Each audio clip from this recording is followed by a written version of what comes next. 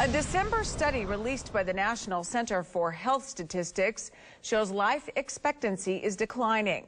Tonight, KULR 8's Tanya Motorzitsky shows what must be done to reverse the troubling trend. I've put on a little bit of weight, and so I've tried to be more going to the gym, eating healthier, because I do notice that just sitting at a desk, like at the end of the day, the back's kind of stiff. Brian Hafner is like many of us. He's stuck at his desk majority of the day. He says he's noticed that all of the sitting is taking a toll on his health. And even at home, a lot of times you'll get preoccupied with checking Facebook and different technology things instead of actually getting out there and being active. And as research shows us, those few extra pounds may be more troubling than we realize. People are not living as long as we once were due to, being inactive, chronic diseases associated with inactivity and a poor diet. The National Center for Health Statistics says Americans are dying younger for the first time since the 1990s HIV outbreak. Men are dying about 76.3 years old and women at about 81.2, slight decreases from the year before.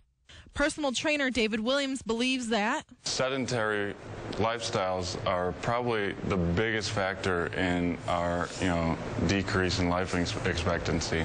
And that's perhaps the biggest concern for Hafner as he considers the path his own daughter may be on. Try to get my daughter and just both of us being active, going on hikes, going even the winter, snowshoeing, just finding things that you can enjoy outside and just living a healthier life. Billings Clinic dietitian Lisa Rain says people who sit at desks all day should get up and move around more.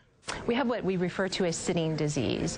We have so much technology and so many conveniences that we actually have to think about being active. We have to almost put reminders on our cell phone to get up out of our desk and walk. When choosing your next fad diet or workout for your 2017 goals, personal trainer David Williams says you might want to think twice before joining a booty camp or getting a fit tee. They're all the same things with new names, so it's kind of like they recycle ideas. Rain says a lot of times with fad diets, they promise quick weight loss, but you'll gain it all back and more once you stop.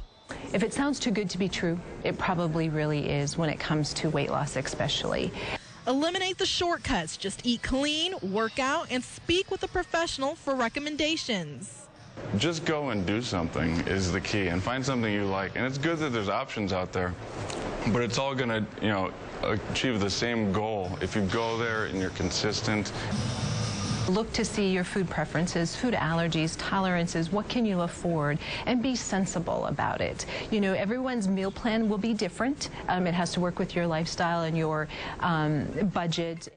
So while Hafner's day job may not allow him to be as active as he may like, he plans to work harder in the future to live a longer, healthier life. So it's something I'll definitely work on more.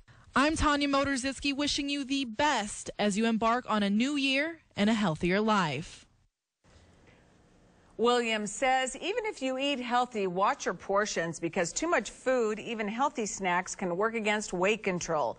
Speak with a professional about what your calorie intake should be. Stay away from processed foods as much as possible. You can never go wrong with veggies and fruits. Also, Rains recommends working out for 150 minutes per week to prevent type 2 diabetes and to improve overall health.